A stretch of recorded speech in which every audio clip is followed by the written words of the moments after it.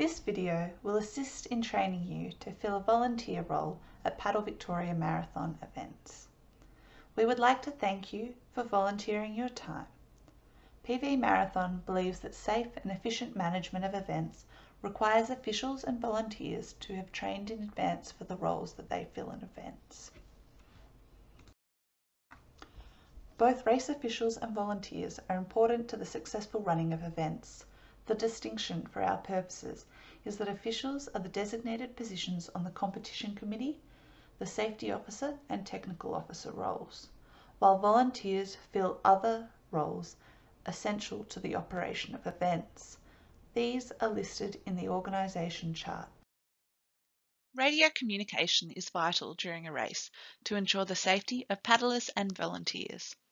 Radios are used by race officials and volunteers, the chief official, chief umpire, chief safety officer, turnbuoy and portage officials, timekeeping and safety boat crews.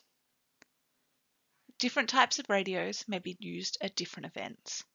The operation of radios will be demonstrated at the volunteer briefings.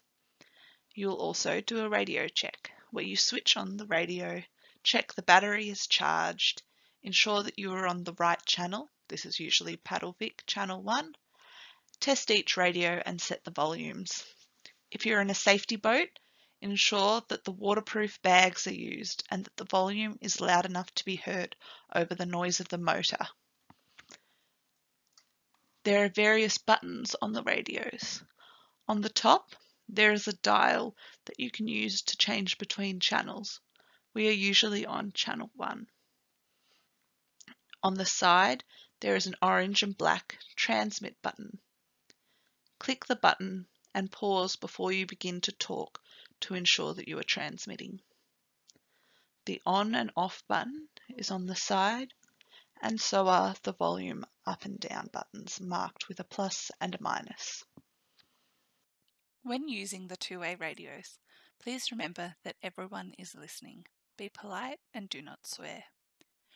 Ensure that you are on the correct channel. This is usually Paddle Victoria Channel 1. Think about what has to be said before speaking. Listen before transmitting so as to not interfere with others already on the air. Keep your messages short and clear as possible. Use short, easily recognisable words. Check for understanding and request confirmation if necessary. When calling another station, state the call sign of the other station first and then identify yourself. For example, Chief Official, this is Safety Boat 1, over. If you are receiving a message, you then respond, Safety Boat 1, this is Chief Official, over. You always first communicate who you are speaking to and then your own name. This grabs the attention of the person who you are speaking to and then tells them who the message is coming from. After this initial communication, you can then communicate your message. It is acceptable practice after initial contact has been made to not repeat your own call sign except for in the closing transmission. For example, Safety Boat 1, this is Chief Official, out. The safety boat driver's primary role is to drive the safety boat to provide on-water assistance for paddlers in need. They report to the safety officer during the race. This is a full-time role on race day. The safety boat driver must have a current Victorian Marine licence. A Victorian licence is also suitable for events on the Murray River. The person filling this role should have operated in the safety boat driver's role under the guidance of an experienced official before assuming this role unsupervised. The safety boat driver has a responsibility to ensure familiarity with the applicable state laws, position the safety boat as appropriate on the section of the course to which you have been assigned, to drive the safety boat to attend to paddlers that require assistance, extract paddlers from the course and deliver them to first aid if required, and provide evidence of a current Victorian Marine licence. The primary role of the safety boat crew is to crew the safety boat to provide on-water assistance for paddlers in need. They report to the safety boat driver, and it is a full-time role on race day. The responsibilities of the safety boat crew are to assist paddlers who have capsized to empty their craft and continue racing if safe to do so. They are to determine if paddlers are fit to continue racing or withdraw them from the race if deemed necessary. Withdrawal may require confirmation from the safety boat officer or chief official if the paddler objects, and to extract paddlers from the course and deliver them to first aid if required. Before taking off, ensure that you have checked the equipment checklist and the fuel levels in the boat. Check that the bung is screwed into the boat, and launch the boat. This takes a minimum of 6 people to get the boat onto the water. To start the boat, first check that the bung is screwed in tightly. Next, lower the motor into the water. Then, check the fuel line.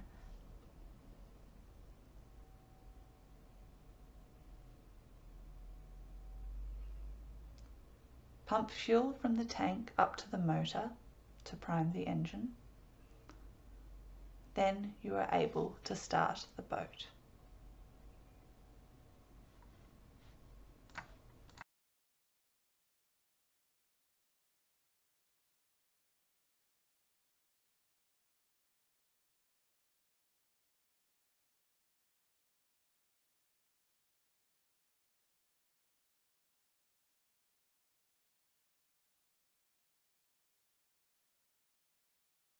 It is important that you know where the motor's kill switch is.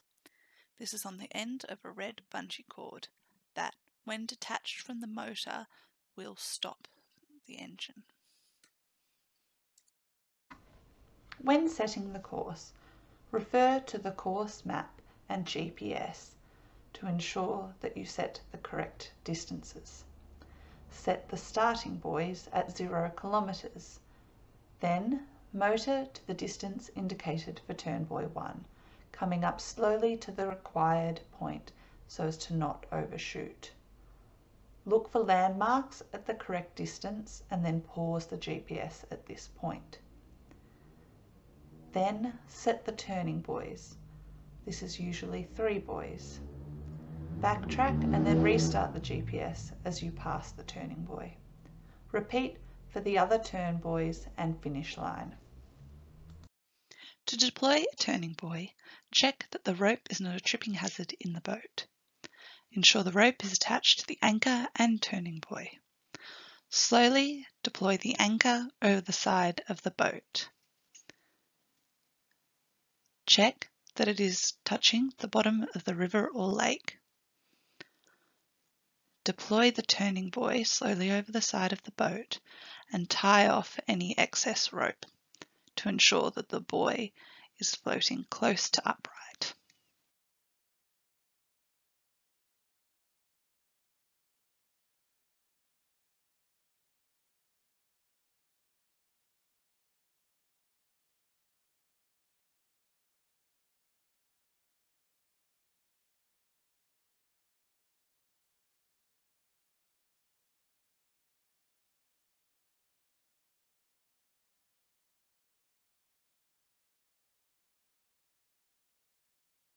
When moving, operate the boat at a slow speed, producing no wake. This should be less than 5 knots.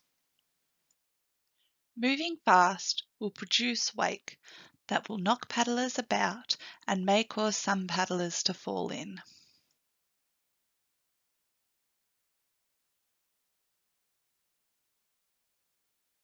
To assist a tired paddler, first radio the base to provide the status of the paddler and their boat number. Bring the tinny slowly alongside the paddler, motoring in neutral. You may need the oars inside the tinny to help get close to the paddler. The crew person may hold onto the kayak alongside the boat, and the crew person and driver may assist the paddler into the tinny if required, making sure to only grab the paddler by their life jacket. Take note of the weight distribution in the tinny as the paddler boards to ensure that there is no capsize or water being taken on. Make sure that the paddler is okay and warm. There are foil blankets inside the tinnies if required. And last, radio the base to give an updated status of the paddler and notify first aid if required.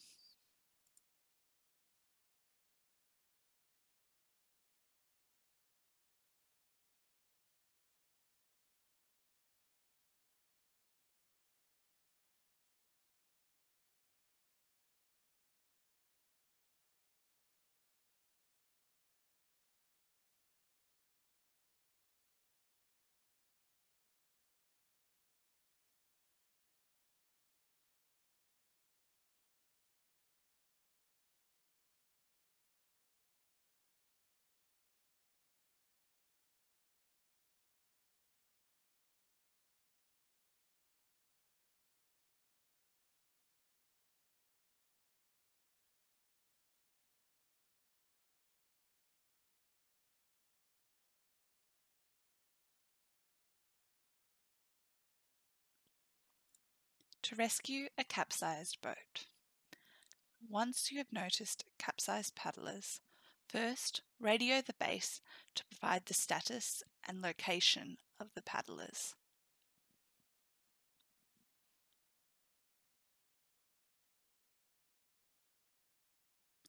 Bring the tinny alongside the capsized paddlers.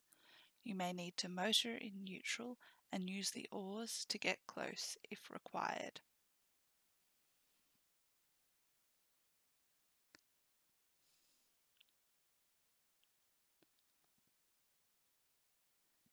If necessary, secure the boat.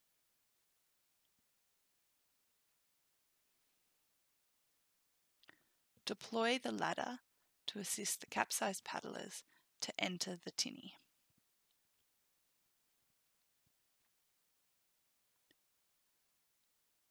While boarding, ensure proper weight distribution in the tinny.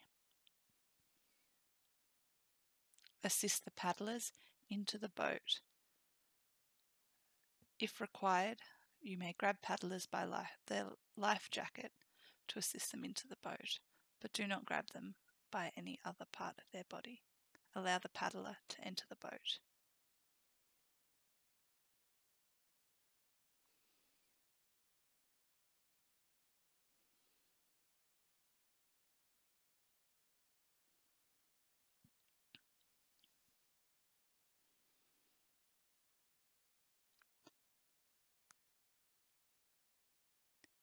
Make sure the paddlers are okay and warm. There are foil blankets inside the tinny if required. Secure the kayak alongside the boat and radio the base to give an updated status, boat number, and if first aid is required.